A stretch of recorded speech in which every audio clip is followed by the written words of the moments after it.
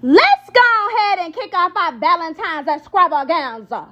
Now, I got to be real with y'all. Valentine's one of my favorite holidays of the year. Because that's when they be really trying to wine and dine you, okay? You be getting presents, go on a little trip right quick.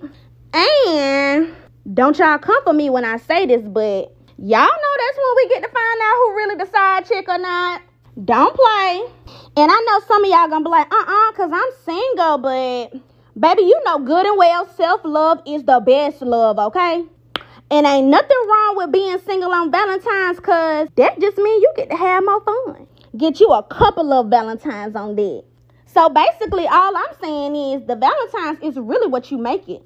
And speaking of what we making, this a cute gift for your kids, for their teachers, for your co-workers, if you even like them for real. You can add or subtract anything you want to. Like I put that little balloon. And if you grown, put you something to drink on the side and do it like it's your B-Day, baby.